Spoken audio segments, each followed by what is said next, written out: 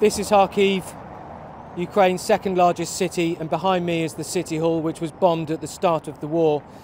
Kharkiv is again under attack from the Russians, who have massed at the border 25 miles away. This city is being bombed night and day at the moment by missiles, by drones and by aerial gliders, the latest weaponry being used by Vladimir Putin's war machine.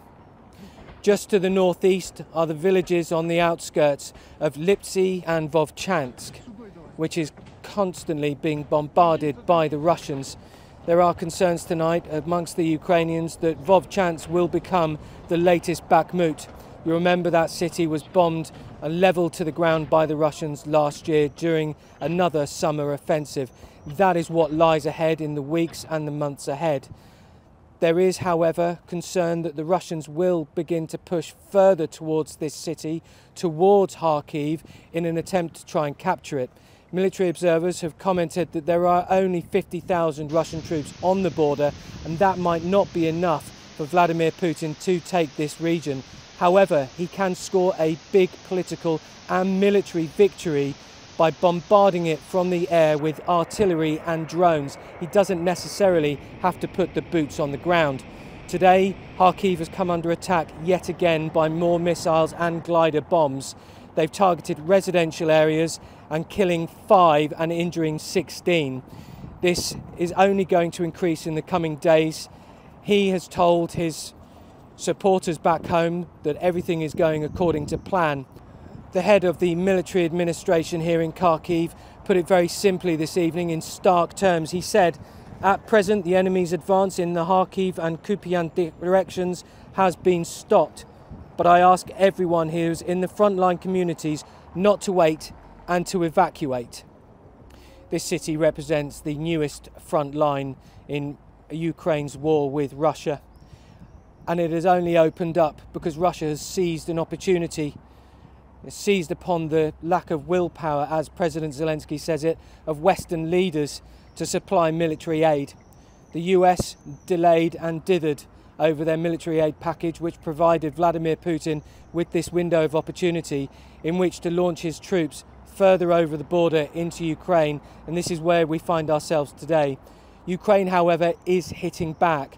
They've launched a number of drones towards the Crimean Peninsula, and they've sunk one of the ships, a minesweeper of the Black Sea Fleet. The situation on the ground is finely balanced in that we have seen during the course of this year the initiative at the strategic to tactical level moving back to Russia. One of the crucial advantages in the Battle of Kharkiv is the Russian forces are forming up about 40 kilometers from Kharkiv in Russia.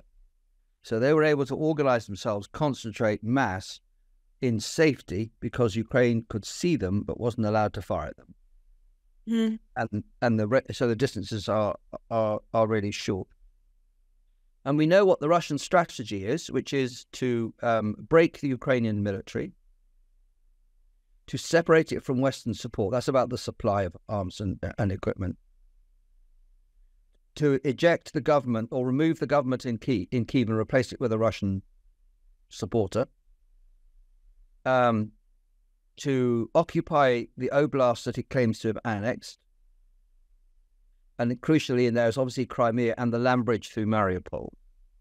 And its stretch objective is Kharkiv.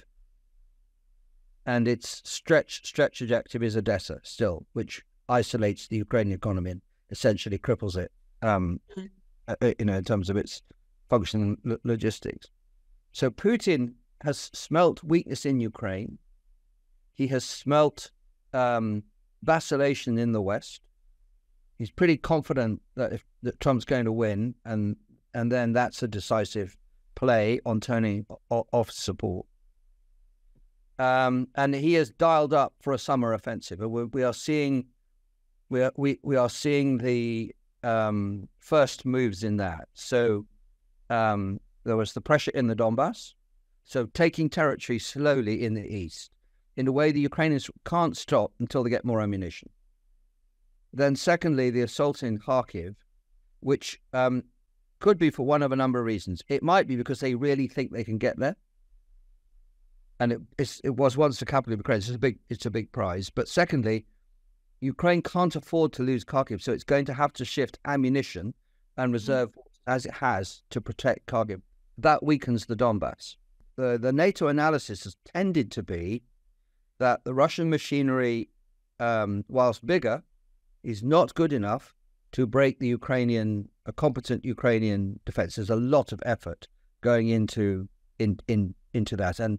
And as you know, if you're on the defense, you should be able to see off an attacker that's 3 to 5 times bigger than you are, if you're well prepared and you've got enough ammunition and you're resilient enough. Whereas when Ukraine goes on the fence, the ratio goes back the other way, which is why the counteroffensive is so difficult. So NATO quite confidently believes that Russia will not break through, that it will take more territory, but it won't break the Ukrainian line, and it won't get to Kyiv, and it won't take Kharkiv.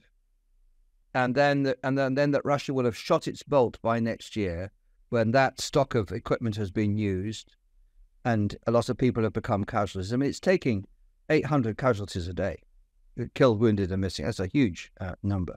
And that all NATO, all the West is just keep supplying Ukraine while Ukraine finds more people to fight. Come back to that. And the supply of military aid ramps up. In particular, that Europe picks up the slack if the US walks away. For all that it is still not the most likely outcome, it is the most dangerous outcome. The Russian forces have cracked through the Ukrainian defense, and they are moving towards the Dnieper River, or turning back up to Kyiv. And when that happens, Ukraine won't have much left in the locker.